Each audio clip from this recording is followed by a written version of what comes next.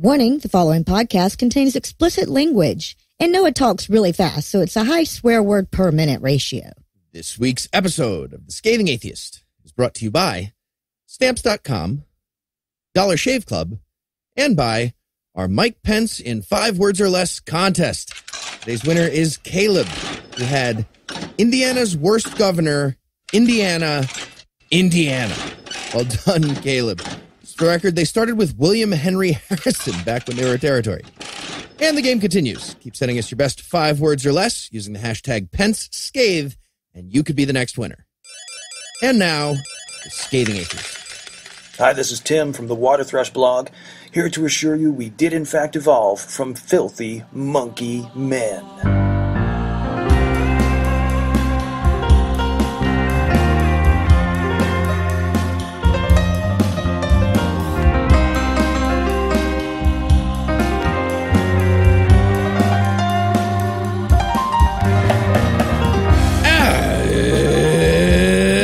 Thursday. It's June 8th. And I want to fuck a child, not some politically correct term that won't help us protect people. Specifically children. No illusions. I'm Eli Bosnick. I'm Heath Enright. And from New York, Secret Lair, Pennsylvania, this is The Scathing Atheist. On this week's episode, Donald Trump uses the Handmaid's Tale as a platform template. Ken Ham sends out a mocking Ken Ham template. And if you stick around long enough, new listener, you'll find out it's not all like the intro. Template. The diatribe.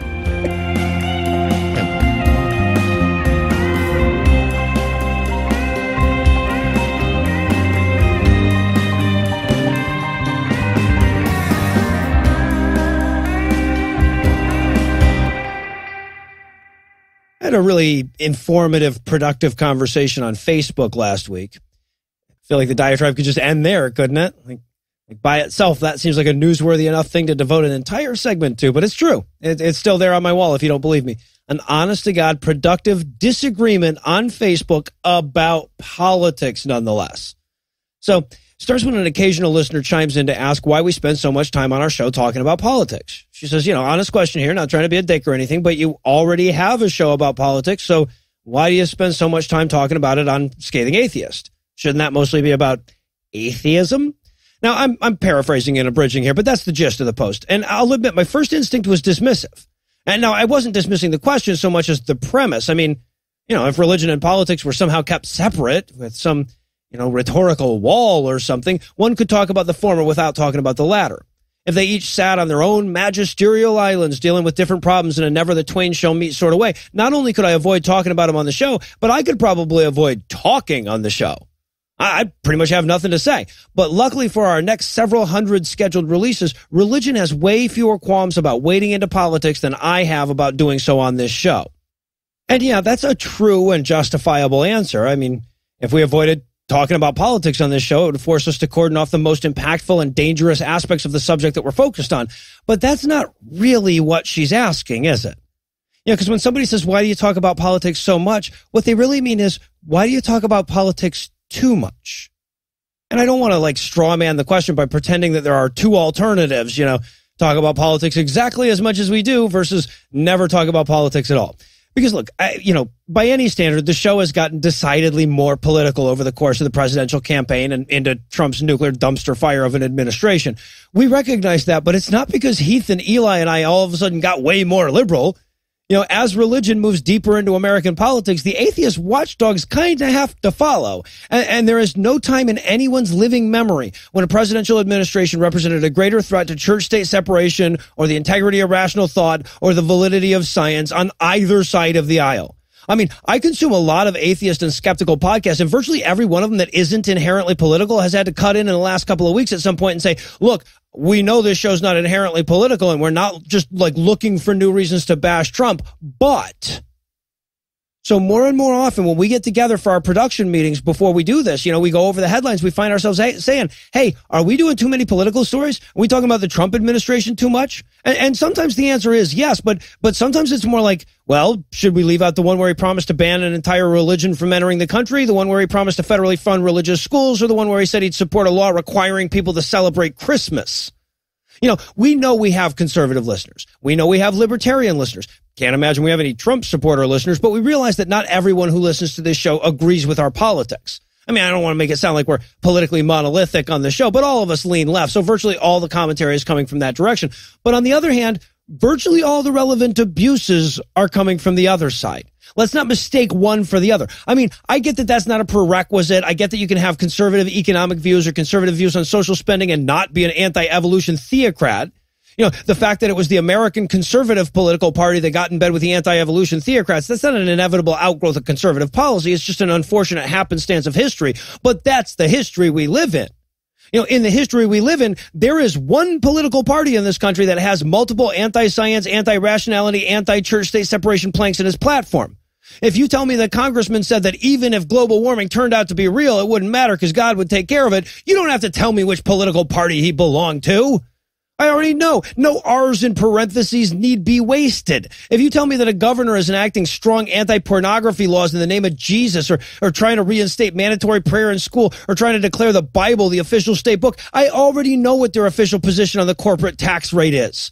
That's not an argument for or against any corporate tax rate, sure, but it's an argument against that political party.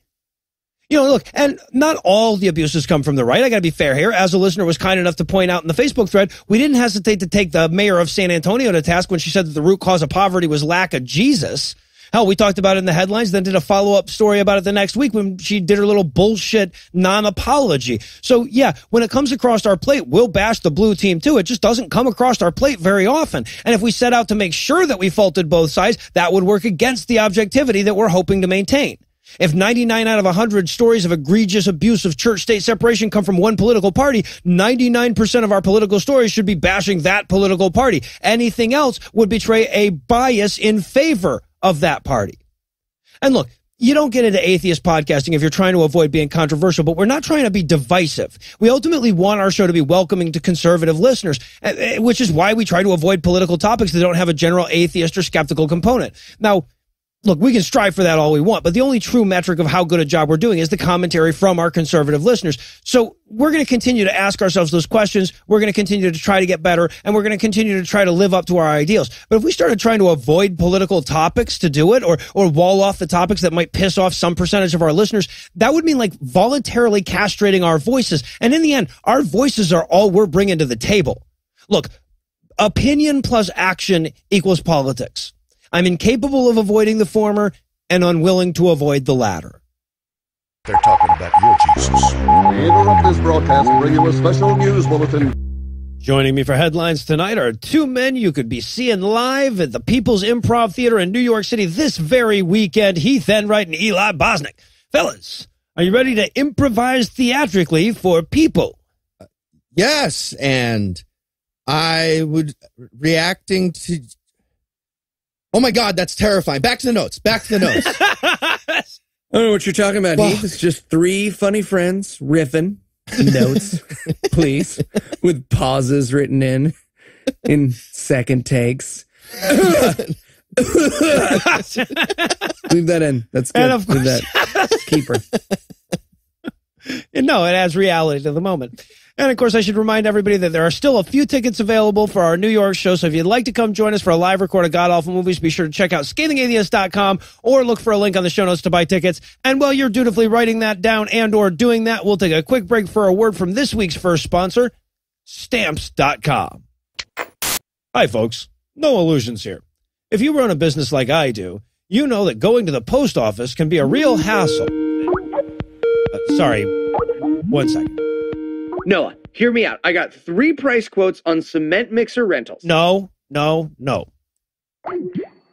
Going to the post office means finding a place to park, waiting in line, wasting valuable time that you could be spending growing your business. Oh, okay. I'm sorry. I got to take this. Hold on one second here. I couldn't tell you before we got cut off, but one of them has a rent to get one free deal, but only if you rent before Tuesday. No. So why not save all the hassle of going to the post office and try Stamps.com? They bring all the services of the U.S. Postal Service right to your fingertips. You can buy and print official U.S. postage for any letter, any package, any class of mail using your own computer and printer. Plus, unlike the post office, Stamps.com is open 24 hours a day, Hold on one second. No, Eli, that's still considered manslaughter. Send. I really should just add that to my automated replies. Sorry. Anyway, what was it? Stamps.com. It makes shipping easy. And right now, you too can enjoy the Stamps.com service with a special offer that includes a 4-week trial plus postage and a digital scale without a long-term commitment. Just go to Stamps.com, click on the microphone at the top of the homepage, and type in scathing. That's Stamps.com, then enter scathing. Stamps.com. Never go to the post office.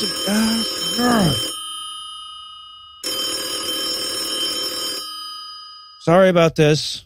Hello. Noah, why do I keep getting urgent messages from Eli asking if he's allowed to buy insurance on other people's property? Stamps.com. Because your time might be better spent preventing Eli from committing felonies. And now, back to the headlines. In our lead story tonight, from the ovarian wall builders file. According to a draft of a new regulation being finalized by the Trump administration, the president plans to effectively cancel the contraception mandate in the Affordable Care Act. In related news, nobody has more respect for women than Donald Trump. Mm-hmm. Nobody. Yep. And I guess that's why 28 million women voted for him, because of all the respect. Well, but when you're a celebrity, they let you metaphorically grab them there, too. To be fair, though, it is a hell of an excuse not to take your pill. Like, you have to admit, I elected a despot who's dedicated to giving the religious right control over my body. Has a way better ring to it than I have a headache. So, white women. All right. So the new policy would allow just about any employer, not just a religious one, to stop providing its workers with health insurance that covers birth control. Now, as much as I like to see religious exemptions go away, I feel like this doesn't really count because now every company is going to act like Hobby Lobby. It's not a solution. What I'm saying is we don't actually want satanic butt plug Jesus displays in every courtroom. You know, actually, okay, bad example, but you get what I mean. Like we're trying to make a point. Yeah, religious exemptions are gone, but only because religion won. It's like defeating ISIS by turning the entire world Muslim. You know, would do it, but the problem is not solved by a sufficient number of Jewish Nazis, right? Yeah. So the new list of acceptable excuses for opting out of the mandate would include pretty much anything, including we don't feel like it, or menstruation is the same thing as killing a baby, or voodoo economics. Literally whatever you want. Now, granted, those companies could take the extra profits and spend them on a small trickle-down fountain of liquid progestin for the ladies' room, but experts don't see that happening. The data doesn't bear out that literally ever happens. You're not watching enough Fox Business, I think. Yeah, you see, the free market will make the king give out more bread and water because he'll have more bread and water to give. What he can't eat. He can only eat so much. Duh. Yeah. And just to answer a question we got recently, the reason this political sounding story is relevant to our atheism show, Virginia, genuinely good question. Here's the answer on this one. The reason is without the influence of the religious right, the president probably wouldn't be taking away access from uterus havers to arguably the most important invention in the history of helping out uterus havers. In fact, the president would be a uterus haver. Yeah, well, right. Or at least a former haver. Right, yeah. And not, this is the most important part, not a creepy science-denying lunatic. Mm-hmm. I just think doing a show that's just about religion at this point would be as ugly as picking your nose and eating it on air. I was on mute. Hey, sure, Trump is a creation and puppet of the religious right, but since he didn't say Jesus when he executed that guy this afternoon, how about we tackle some apologetics? What's the deal with argument from evil? Have you heard about this? Have you seen this? God's still not real. Who's with me? If you don't like God and your hands in the air, say, ayo, ayo. This guy knows what I'm talking about. This guy definitely knows what I'm talking about. Who answered the world's easiest question? Who did? You did. Ladies know. And in God-sized hole in your heart news tonight, we have the extraordinarily depressing story of Mariah Walton. Sorry to bring the mood down. A 20-year-old victim of faith healing who would like to see her parents and their faith leaders prosecuted quick before she dies of a fully treatable condition. Now, this story, of course, comes to us from America's faith-healing fatality leader, Idaho. Idaho, the state that thought the problematic part of New Hampshire's motto was the live free or portion. Yeah, the general consensus in Idaho seems to be no killing kids until they're 0. Let's be reasonable. Doctor's like, it's a boy. Oh, and it was God's will. What do you want with this? You want me to... Now, so just to remind you how incredibly inappropriate our jokes are, the condition in question is a small hole in Mariah's heart that could have been treated with surgery when she was a year old. But instead, in a tale atheists have heard far too many times, her parents decided that God was the best coronary spackle, so they left the problem untreated for years. Or, more accurately, they treated it by trusting in their powers of wishing. Oh, wait, so why is she blaming the parents? Seems like God did the super shitty job with the healing. She should blame... I don't get it. Well, I should be clear. Walton blames a cornucopia of stupid for her condition. In addition to the religious element, her parents were also mired in like anti-medicine conspiracy theories. And in an interview with KTVB News, she recounted her parents telling her that doctors were evil and, quote, kill more people than they help, end quote. Which, coming from faith healers, serves as a phenomenal benchmark for the meaning of ironic, in case anybody ever gets confused. Yeah, another good example, if this girl prays for her parents to get stabbed in the heart, and it works. Or doesn't, either way. Yeah. She's just like, damn, okay, God, we're good. Yeah. We're good. So you were playing a long game, yeah. Now, of course, as sad as it is to say, up until this point, this story is distressingly prosaic. You know, I'd love to live in a world where this by itself was newsworthy, but this happens all the fucking time. What makes this story unique is that Mariah Walton has an unusually clear understanding of what happened and what the consequences should be. While she agrees that her parents thought they were doing the right thing, she does not think that fact should shield them from legal prosecution. When asked if prosecution of faith healers infringed on the rights of parents, like the religious freedom rights, she pointed out that, like, dying or being debilitated by a curable disease also infringes on a couple rights. Yeah, it's hard to speak freely on a ventilator, am I right? Right. Gotta take it away and say what you need to put it back on. And in Go Nuts versus Danish news tonight, in a ruling, thank you, cross show joke, and in a ruling about as timely as a cholera FAQ, otherwise awesome country known for not being Sweden or Finland on a map, Denmark has finally repealed its blasphemy law. They're like the Shemp of Scandinavia. Yeah. For the younger members of the audience, Shemp was an unpopular member of a comedy troupe called the Three Stooges that made movies about violence. Yeah, no, that's about violence. Yeah. Nailed it. Now, not everyone is happy. Obviously, this means that the cartoon scene is about to get way out of hand, and religious ideologues all over the world who would like magic beliefs to be enforceable by law are pretty upset. And Nazis on Facebook are quickly running out of ways to get the attention of otherwise mild and happy kinsmen. It's a loss for everybody. Well, either way, I feel like we should probably check in with our Danish correspondent, Frans Gajjukdakskaven Dujzaktaka. Thanks, Noah. Friends, how are things looking over there? Oh, not good, Noah. I got to tell you, we had no idea the white-hot hatred that lay bubbling inside the surface of our wooden shoes. Now, that's actually surprising to hear. What are you seeing over there? Well, within a matter of minutes, a rash of foreskin staplings were reported. Foreskin staplings? Yeah. It's where you staple a foreskin back onto a Jew. Wow. Oh, absolutely wow. It's also been reported that 9 out of 10 religious headdresses have been set on fire.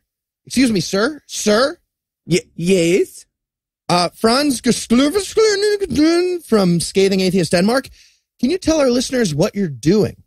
Me? I'm just shitting into this yarmulke. Really? Is that the first one you've done today?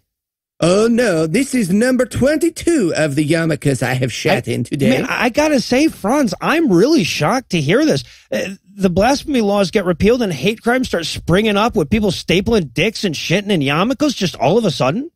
Not at all, Noah. Not at all. Gotcha. Oh, God damn it, you guys are the worst. Prank of war. Hi, Mom. I'm on the show. Back to you, Noah. And now to you, Heath. Thank you, Noah. And in different person this time. Ministering test news tonight. Heath made the bold choice not to use a Danish accent there. So it's really easy for you to tell it's a different character now. It is. I'm Heath, and back to me. And I'm a Danish correspondent. I'm an English originally person who was over. It makes sense. In Denmark, I was in Denmark, and I took on a Danish pseudonym to make more sense. When in Rome. Everything's been explained perfectly. And in ministering test news tonight, a robot pastor was unveiled in Germany last week as part of an exhibition celebrating the anniversary of the Protestant Reformation. Its name is Bless You Too, and it's programmed to deliver magical nonsense in 5 languages: German, English, French, Spanish, and Polish. And don't worry, I know what you're thinking.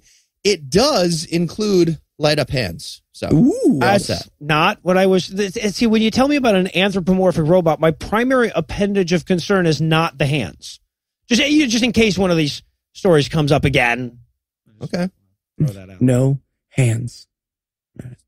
Make your requests. Anyway, according to its inventor, Stephen Krebs of the Protestant Church in Hessen-Nassau, the RoboPastor was designed with a very specific purpose in mind. Krebs told reporters, quote, he's German, by the way. He's German, in case you want to know what his voice sounds like. Probably perfect English. Right?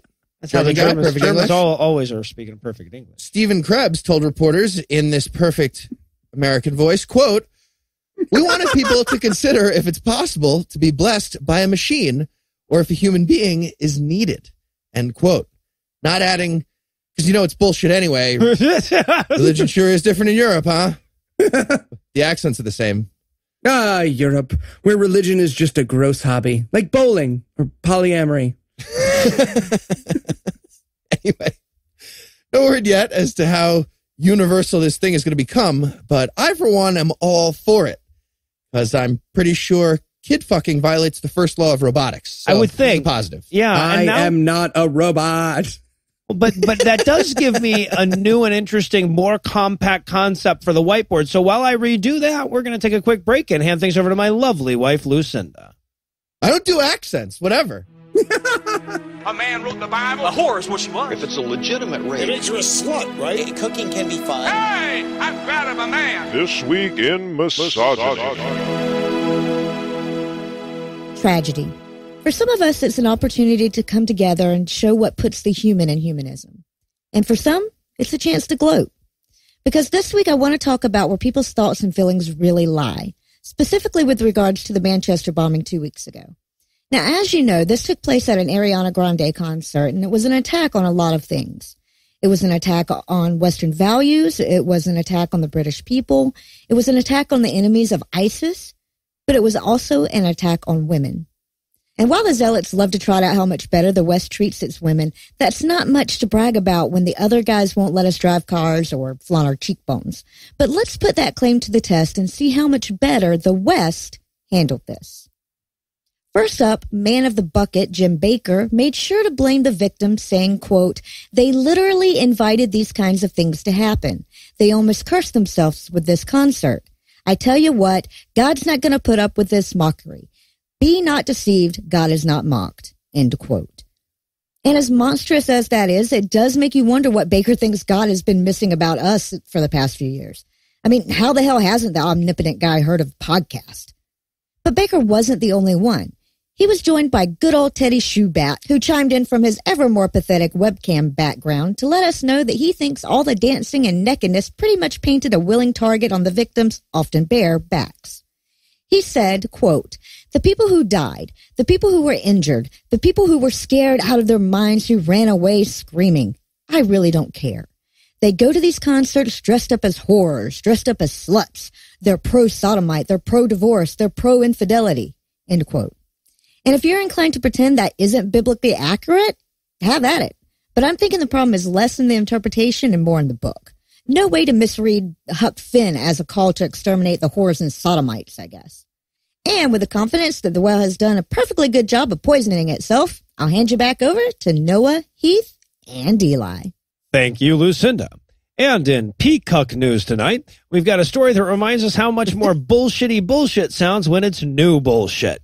I mean, we've all seen like the memes online that describe Christianity in like stark language, and you're like, wow, that is really the bullshit they believe. And then you realize the only reason it isn't obvious all the time is that you just grow immune to the smell of the shit from the bulls nearby. So I came across this story on the Friendly Atheist last week about a judge in India who was talking to a high school class and spouting some distinctly Hindu bullshit that I think you're going to like. Dude, the caste system is not bullshit. People need to know their role. Thank you. Right? This is why I don't let people from below the Bible Belt cast shadows near me. Right. Yeah, smart. My wife is going to headbutt you in the nuts one day. For example, there's no shadow. No shadow. I'll fall over your nuts right at the end. So quick example of his bullshit. Did you know that peacocks are celibate? Not the ones I know. Well, if you didn't know that, don't feel bad. It's profoundly untrue and doesn't make the slightest fucking lick of sense because they're still peacocks. But apparently, in a gross misappropriation of sentences that contain the word cock, swallow, and tears, it turns out... What is Comet Ping Pong? No, but similar truth value. There's a myth in India, actually, that peahens get pregnant by swallowing the tears of peacocks. And apparently this judge in India feels like that's the kind of thing you want to reinforce as though it were fact to impressionable teens gathered in an institute of learning. It's a classic move by the peacocks. Like, don't worry, we're safe if I cry into your butt. It's fine. If I finish in there, it prevents breast cancer. So there's a lot of positives. Now, if you're thinking to yourself, boy, clearly that's got to be the most indefensible bullshit this sitting judge said whilst addressing children from a position of authority, your inner monologue is as wrong as it is verbose. I would happily trade this guy for Roy Moore. Wait, but there's more. There's more. Hold on. Before you say that, he also explained during his remarks that cow urine can be used to prevent aging. I've used that excuse too. I like this guy. Still want to trade for Roy Moore. Now, unfortunately, none of the stories I could find, I read like 3, and they didn't explain how exactly one is meant to administer said cow urine to maximize its anti-aging properties. But I'm pretty sure whatever you're thinking can't be any grosser than what he meant. I know how the president tried to do it. Wait, that's Moscow urine. Never mind. Everything. Probably worth noting, by the way, that this judge is not like the Indian equivalent of some hick judge in rural Alabama calling for white women to have more babies at a commencement address. Okay, this dude, Justice Mahachandra Sharma, is apparently rumored to be on the short list for India's Supreme Court. And the most noteworthy takeaway here is that the dumbest thing Antonin Scalia ever publicly admitted to believing is no less stupid than this guy's avian biology and bovine urine recommendations. When it comes down to it, it's just familiarity with the bullshit. I just want to know if we can swap. How's he feel about gay marriage? I am surprisingly serious. I just want straight answers. And in Kentucky Try Thinking news tonight, Kentucky governor and dad who won't stop checking in on the attic party, Matt Bevin, has an out-of-the-box solution to Louisville's growing violence problem. Moving to London. Kim Davis Thunderdome. Burning that dilapidated shithole to the ground and starting over. Very small rocks. Ooh, none of those. No, but close. He wants to harness the power of prayer and walking. Churches. Yep. Yes. There it is. Got it. At a press conference this week, Bevin, who apparently has never prayed to roll a 6 on a dice 12 times in a row, he announced that what he's looking for is people to walk around the most dangerous neighborhoods in Louisville praying each night at around 7 p.m. saying, quote, "It doesn't matter the age of the people. We need young people." Yep. And old people alike. Oh, old people too. Yeah, young and old. Yeah, vulnerable. Basically, the common theme here. Yeah. Who believe in the power of prayer, who wanted to restore dignity and hope into these communities, and they want to do that by physically being in those communities and walking around. That's what we're looking for, end quote. So, yeah. This guy's plan is to have old people and young people, just for the record, walking around the most dangerous neighborhoods in his state at night, distracted. Wishing for something. Yeah, right. There's no way this will backfire. Yeah, maybe Trayvon survives that gunshot if somebody was praying for him on the scene. We don't know. Good plan. Yeah. No, I like this solution, though. You're going to have crime one way or the other. You might as well have victims who have it coming. It's like voluntary eugenics. Yeah, it's like involuntary. It's like writing with a laptop on your lap or being skinny enough to find a husband. It takes you out of the pool. It's like you, the letter Genix, like iPad. Like an app. And finally tonight, from the Amish Wolverine file that we've pinned to the taskbar now. You're right. Professional wrong person Ken Ham once again made headlines twice in the same week and for the second time in a row. In case you missed it, last week he got a PhD in science, just all of it. Yep.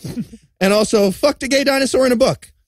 And then this week, he was in the news for both claiming he's not white, he is, and also for implying, I'm really not sure, he got like super confused and just said some nonsense, but I think he implied that ice cream flavors are just like same-sex marriage because somehow Ben & Jerry's is persecuting Christian people. It's very complicated. See, they lure you in with their hippie looks and their car talk smiles, but deep down you can tell those guys just seethe with hatred. Seethe.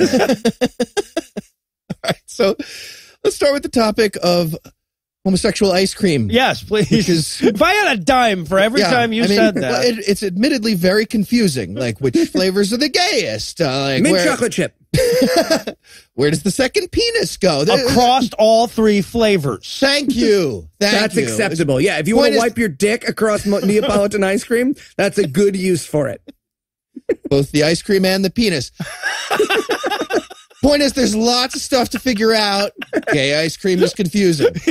So the subject came up last week when Ben & Jerry's locations throughout Australia decided to lampoon all the anti-marriage equality bigots by refusing to sell 2 scoops of the same flavor. But just like, right, yeah, you get it. You understand immediately. No, that's good shit. So obviously it's a joke, and it definitely wasn't enforced very hard, but Ken Ham panicked. Right. Like so many pro-sodomy activities, you can't force these things. It's about breathing. You got to really... Like Andrew, I'm happy to hear you publicly volunteer that you can't force sodomy activities. So, Ken Ham's an idiot who doesn't, get stuff. And that's why he sent out the following tweets in response to all this. Quote, imagine if a Christian business banned same-flavor scoops as a statement against gay marriage. They would be sued. And also... shouldn't they be banning different flavor scoops to further their gay capitalized agenda? End quote. Wait, this doesn't make any sense at all if you interpret it the way I'm interpreting it. And thus, all of Twitter was concentrated into 2 tweets of the perfect storm of explain your joke to me and just because I'm stupid doesn't mean I don't get an opinion. Also, by the way, kind of sums up Ken Ham's career, too, doesn't it? Passionately not getting it. Just Ken Ham in a power spot and a power ballad, just, I don't understand. All right, so moving on to the claim by a white person named Kenneth Alfred Ham. You'd have to put not a white person. Regard in there to make him whiter. Yeah, and if you were thinking... he probably meant it like an 8-year-old middle child trying to get attention. Well, you guessed correctly. Huh. Wait, are middle children not white? Is that a thing? No, but Ken Ham also is not white. Right, generally not. So in response to apparently absolutely nothing, Ken Ham tweeted a picture of himself holding a blank piece of white paper and said, I'm not a white person and there are no black people. All are brown.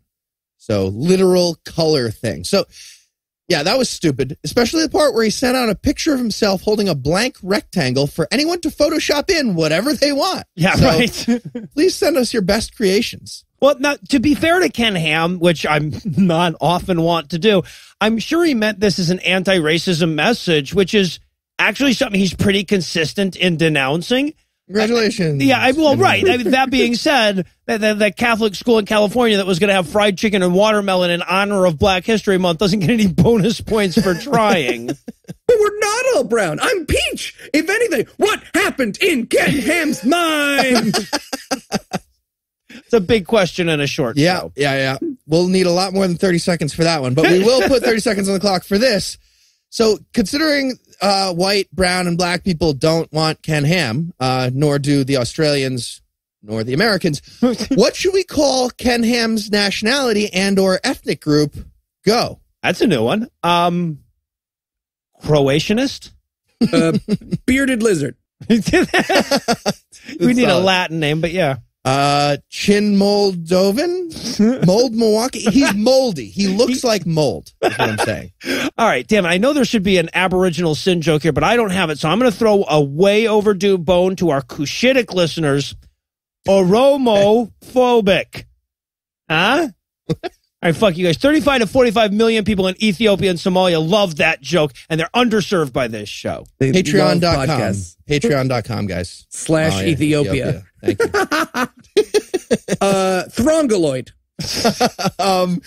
Caveman Churian. He would have trouble switching to Geico. Ken Ham would have a lot of trouble switching to Geico. He's an idiot.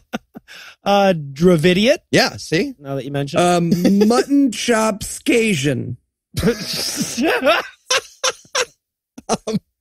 No, because it rhymes with button chop. All right. Remember when this was puns? Now I got fucking... Oh, I'm sorry, I don't have ormophobic fucking puns just waiting at the ready. I improvised this show. All right.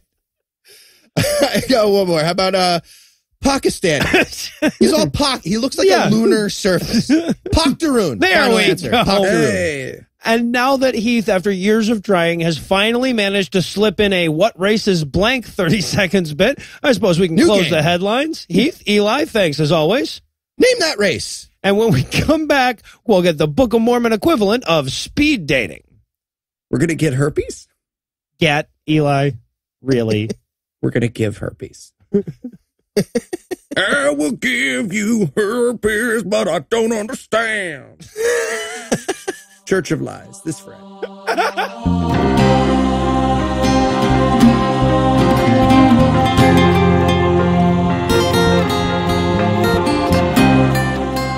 We interrupt this program for a very special announcement.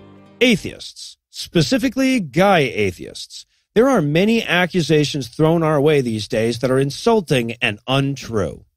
For example, that we're immoral. That we don't know right from wrong. That this is just a phase. That one's true, though. Shut up, Eli. But sometimes, as a community, we must look inward and realize that some of the accusations leveled at our community are real, and we must look inward to change. I just think once I have kids, like I'm going to want them to have. I will stab you in the heart. So, atheists, specifically guy atheists, it's time to shave your necks. We've got to start shaving our necks. We really do. Now, we know razors can be expensive. And running to the store to buy them can be a drag. But sometimes we have to make sacrifices for the greater good. But there's good news. DollarShaveClub.com. It's the smart way to get a great shave at a great price, conveniently delivered right to your door. No cheap razors. No gimmicky razors that cost a small mortgage. But more importantly, no looking like you're smuggling a wiffle ball full of hair across the border under your chin. For a limited time, new members get their first month of the Executive Razor with a tube of their Dr. Carver's shave butter for only $5 with free shipping. After that, razors are just a few bucks a month. That's a $15 value for only $5.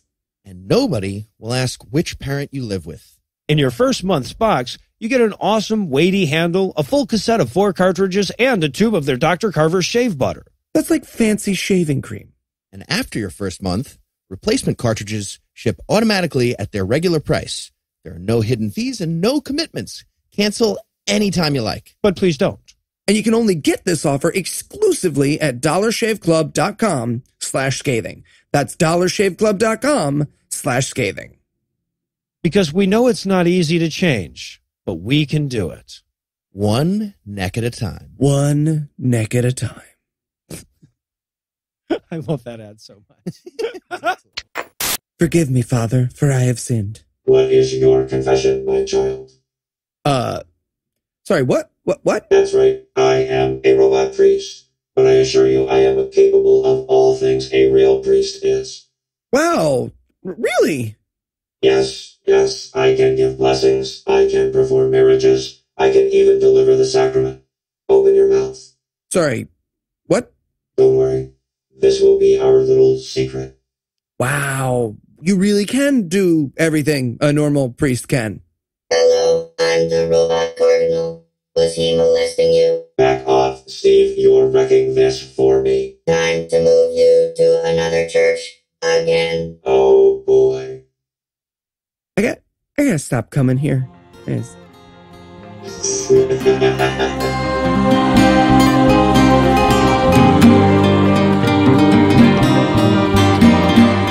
In our last Book of Morons segment, we collectively suffered through the Book of Morons' longest chapter. And since then, whenever people say olive tree, Heath climbs under his bed and won't come out until we cook bacon. So this week we're going to be tackling 4 books, each consisting of a single chapter. That would be the books of Enos, Jerem, and Omni, as well as the Words of Mormon. Okay, but if we run out of bacon before this is done, I'm back under the bed. Heard. See, this is why I said we needed crate training. Nobody listens. But... And of course, since I managed to slip boy. in that "and in bad times" clause in the marital vows, joining us for these 4 books will be my lovely wife, Lucinda. Lucinda, welcome back.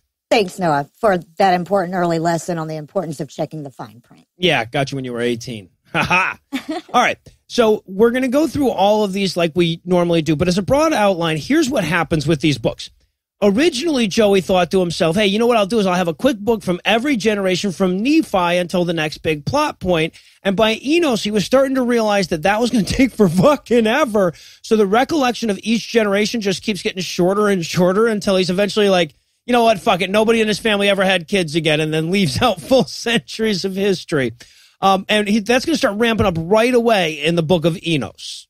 Yeah, and apparently Enos is Jacob's kid. Mm-hmm. And if you're thinking, damn, was Joey bad at making up names, I should point out that he actually swiped this one from one of the genealogies in Genesis. So this talentless asshole couldn't even pick a decent one off of a list. Moses? No, everyone's going to know that one. Noses? Come on, Joe. Be serious. Enos. Okay. Okay, great. Back in the hat. Back in the hat.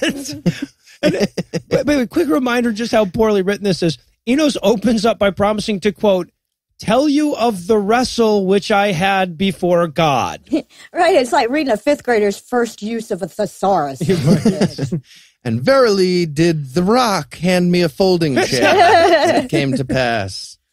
Well, and the story he has to tell seems to be, once upon a time, I was hunting, and I thought to myself, sure wish God would forgive all of these sins, so I asked him to, and he said yes. The end.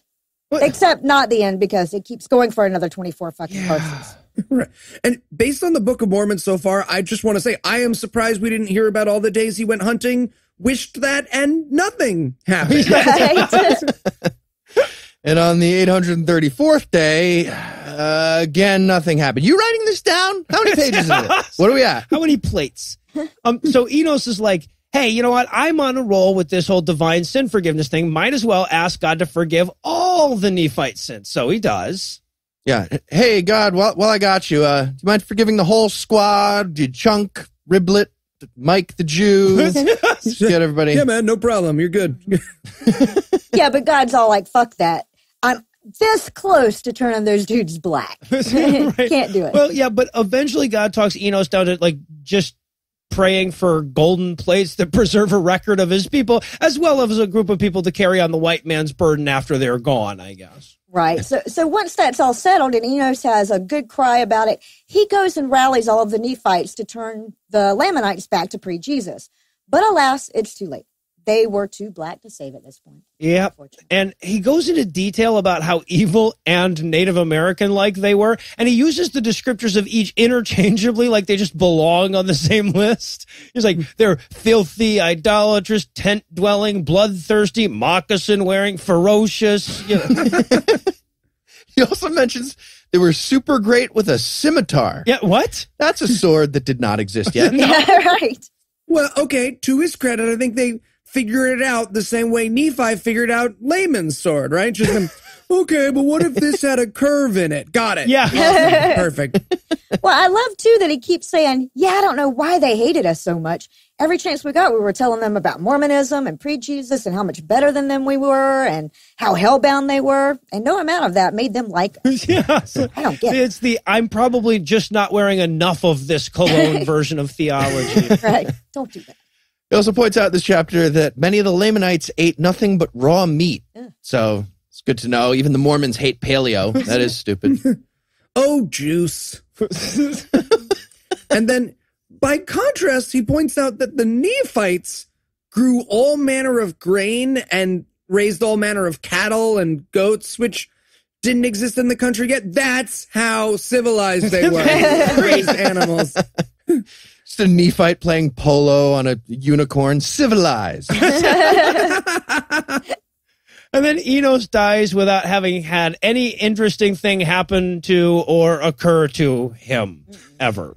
No. And then we move on to Enos's kid, Jerem, who also gets a one-chapter book that contains all of the relevant things that happened in his lifetime. Yeah, and the book starts off trying to excuse itself. It's like, and look, I know it probably seems weird that I can summarize my entire life in 19 sentences, but these plates are super, super tiny.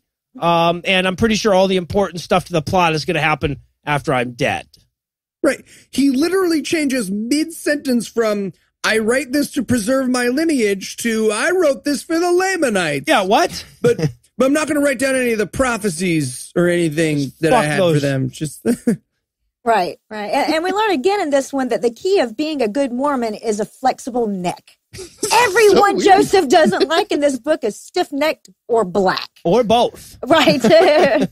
Which is weird coming from a character that's basically named Jerome, right? I mean, that's just me. Just flashback to young Joseph getting a wedgie from a black guy in a neck brace. See, this is going in the book. This is ridiculous. Also, quick population math check here. We are now 3 generations removed from Nephi, and the people have spread throughout the land. All right, if everyone had an average of 150 surviving offspring each, we could just about fill up West Virginia. I mean, have you seen how many kids West Virginians have? They're like spiders. Just a sack of teeth. Ow. Well, and now it's about 370 BCE, or as historians call it, the Industrial Revolution. Apparently. But he starts going on about the factories and the nuclear power plants that the Nephites were building back then. Yeah. Uh-huh. Yeah, he talks about the steel and gold and cities they had. But apparently they all had a big red self-destruct button like a James Bond villain's lair. Exactly. Well, because look, in the last book, he says, like, man, those Lamanites, they sure are set on destroying every potential archaeological discovery of our civilization, aren't they? But, sure will be tough to verify whether or not we existed in the 1800s. Huh? But now we learn that in order to do that, they had to, melt down their metal tools and make them back into unprocessed ore? What? Just ancient Lamanite General Lee. I said back in the ground, damn it. See my great-great-great-great-great-grandson beat that. And then Jerem dies, apologizes for not writing more interesting stuff as he does. And then he hands things over to his son, Omni. Yes, Omni. Omni is his name, yes. And what a bizarre family tradition. Okay, so for several generations, each dad's like, hey, look, sometime between now and death, kind of sum up all the shit going on with the Lamanites for a couple paragraphs. This is their sacred charge. Like, live a life too uninteresting to fill 3 pages or you're going to fuck up the generational thing we have going here. Can I write about that time I fought a bear? No. Just what the black neighbors are doing is all that matters. Like an ancient Israelite neighborhood watch. Well, right. Oh, music. Well, right, but now we're in the speed dying portion of the genealogy because this book tries to fast forward us through several generations. Oh, my God. And I love Omni, by the way. His opening line is basically, so I'm pretty badass, in case you were curious, major ninja skills, but I'm not particularly moral. I'm an anti-hero of I guess sorts. you could call me, yeah. Luckily, I died. My son is really great, though. God, Dad, you're such an anti-hero. Yeah, and he's introducing himself by reading his character sheet here. I've got an 8 in dexterity and 11 in charisma. And then literally after the bio, it just said, we had years of peace, we had years of war, I carved these plates, and I died next. and then he hands things off to Amaron, who also had a life that could be summarized in a 2-part tweet. Yeah, and the single event that characterized Amaron's life, by the way, was the fact that some of the Nephites died, but basically just the medium pious ones and below. Yeah, like no raw meat or animal blood, but they definitely had more than 10 items in their cart and still used that line. You know what I'm saying? Exactly. And then Amaron passes things over to his brother, Chemish. Yes, Chemish. And this one is spectacular. Chemish gets one paragraph to summarize his entire life experience, and all he says is, yeah, I watched my dad carve the plates, so, in case you were wondering, it was definitely him. The end. I'm done. He's like the guy who fucks up an improv game. And Chemish, go. It is my turn now, yes, and it's my turn. Freeze, FBI. Michael Scarn. And then Chemish's son, oh, you thought it couldn't get worse, but it does. Chemish's son, Abinadum. Did you stumble over your words, Joe? Or is that the name you want? No, I meant Abinadum. I was not reading the periodic table. Yeah, so Abinadum takes over the narrative. Again, one paragraph. It literally says, behold, this book is totes my goats, this book, and then I die. That's it. Jim just throws to his brother, there's a vegetable after a car crash, just hits him in the chest, keeps rolling. Fun. Then and then you have his son, Amaleki. He takes over, and at least he holds on to the pen long enough to get it warm. You know, there's a little bit more there. Right, but yeah, and he uses this time to tell us about Mosiah, who had to flee to the wilderness on account of all the black people. See, this is why Heath and I don't want to go camping in Australia. Because of black people? Not just that. That's not. I feel like reasons. It's one of lots the reasons. of things. I didn't say the. We're not saying the weights of each one. So yeah, him and a bunch of people leave the land of Nephi and find themselves in a land called Zarahemla, something. Yeah. And the people there were crazy impressed with Messiah's plate, so everybody partied together and apparently have a good old time. And apparently these folks in Zarahemla came over the Atlantic in a different Jewish migration to the Americas. Did your brother try to kill you a bunch of times? He did. He did try to kill me a bunch. It's a small world. Right. So cool. But we learn here that the reason that the Zanzibarians aren't all Jesus-y is because they didn't have awesome plates, like the ones in this book. So as a result of not having the awesome plates, they created their own language and forgot about God. Right. But luckily, Mosiah had copies of Rosetta Stone for ancient Egyptians. That's not everybody. And plentifully, yeah. So the Nephites teach them all about God and pre-Jesus, so they decide to make Mosiah their king. Then we get this weird, meaningless diversion where they find a rock that tells the story of, fuck Joseph Smith, the story of Coriantumr? Coriantumr? Yeah. You saying coriander? Yeah. No. There's a T-U-M-R in this word. There's it's really weird. Coriantumr is different. Yeah, I don't even give a fuck if I pronounce them right anymore. They're weird. They're stupid. Anyway, he hangs out with somebody for a while or something and then disappears from the story altogether, and I have no idea why they even had to. Yeah. But, right. And Coranterterminer also came from Israel, but like different Israel. What? The third separate. There's like 4 people left in Israel at this point. So yeah, after we get done with Joseph Smith telling the story of Amaleki, telling the story of Mosiah, telling the story of Coriantumr, he closes most of those parentheses and says, but anyway, I was alive too, and the Nephites and Lamanites were still warring a lot. Now, for what it's worth, Amaleki does us the favor of not procreating, so this part of the book can come to an end at least, but before it does, he has to remind us how important it is to love pre-Jesus. Yeah, and also he tries for a cliffhanger ending here. He goes like, oh yeah, Also, a few people with a strong leader went back to fight the Lamanites to get our land back, and they were pretty badass. I wonder whatever happened to them. Right. That's a story for another day. I mean, plate. Different plate.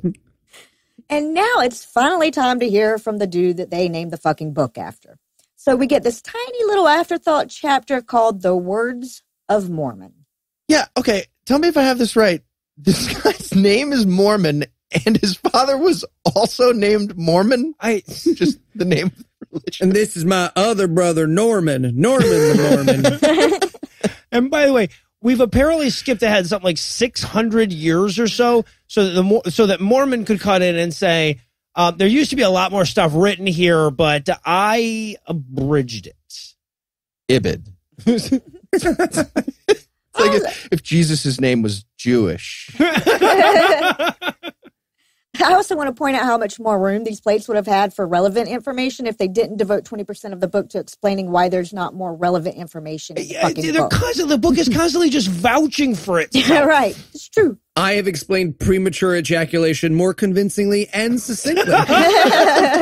It's because you're so pretty, and I'd tell you more reasons why, but I'm going to die soon. Maybe my son hops in.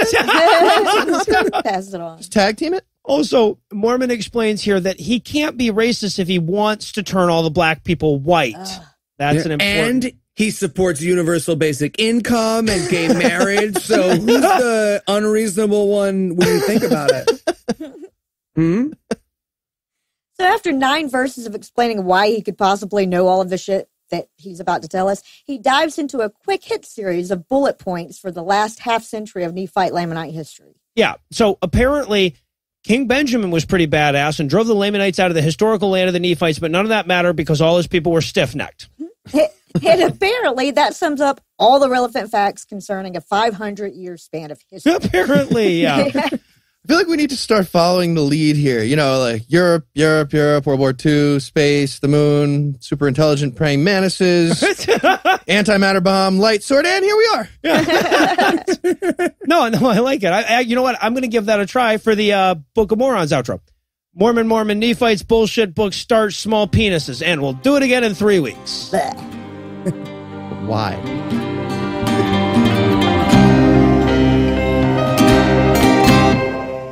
Before we get the hook tonight, I want to remind everybody who can't make the live GAM in New York City this weekend that we also have upcoming shows in Seattle, Austin, Salt Lake City, and Sydney, Australia, so you might still get a chance to see us live. Check scathingatheist.com for details. Anyway, that's all the blasphemy we've got for you tonight, but we'll be back in 10,022 minutes with more. If you can't wait that long, be on the lookout for a brand new episode of our sister show's Hot Friend God Awful Movies, debuting at 7 a.m. Eastern on Tuesday, and an even newer episode of our even newer show Citation Needed, debuting at noon the following day. And if even that's too long to wait, you can follow us on Facebook and Twitter to get even more chunks of Scathism in your life. Obviously, this episode would fall short of any reasonable expectation if I neglected to thank Heath Enright for not admitting this whole line of work was a mistake mid-Quran. I need to thank the lovely Lucinda Lugeons for being one of the few solo wives to ever voluntarily read the Book of Mormon with her husband. I need to thank the ever so slightly less lovely Eli Bosnick for consistently running off all the squeamish listeners early. Also want to thank Andrew Torres from the Opening Arguments podcast for helping out with the ad today. And I needed to offer an overdue thanks to Bryce Blankenagel of the Naked Mormonism podcast for helping out with the skit last week. Also want to thank actual professor of science Tim from the Waterthrush blog for providing this week's Farnsworth quote, Professor of Science. Take that, Ken Ham. But most of all, of course, I need to thank this week's most munificent mammals, Bill, Michael, Cameron, Carl, Ashley, Morgan, Kaylee, Brandy, Janish, Wade, 9mm Atheist, Bronze, Farce, John, Jack, Dave, and Luke. Bill, Michael, Cameron, and Carl, whose ejaculations have their own designations on the enhanced Fujita scale. Ashley, Morgan, Kaylee, and Brandy, who are so bright alien astronomers use their intellects as standard candles. Janish, Wade, 9mm Atheist, and Bronze, Farce, whose ninjutsu is so ferocious Bruce Lee fight moms would have to attack him 2 at a time.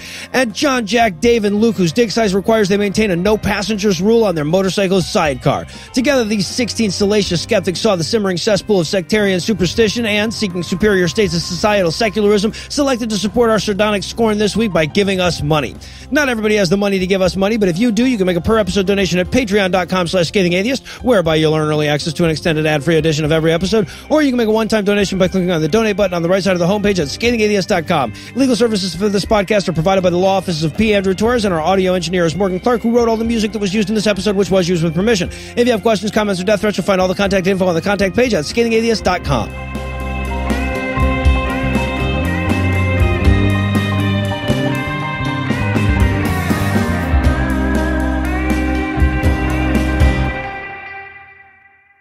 would you describe the sounds you heard during that silence? If you had to guess. Squishy toast. Squishy toast sauce. The preceding podcast was a production of Puzzle and a Thunderstorm LLC, copyright 2017, all rights reserved.